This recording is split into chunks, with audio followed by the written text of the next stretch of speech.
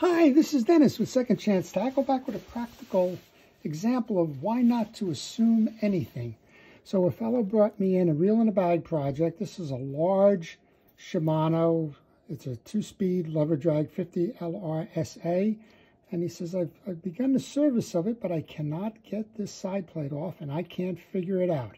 So he took all of the exterior pieces off. That would be stuff like this.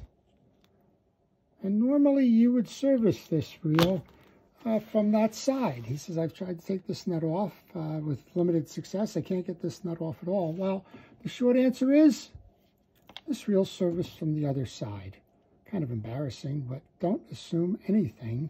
Most of these reels that come from lever drags have a solid case on the non-gear side, and this is the opposite. So don't assume anything when you're fishing and working on your reels.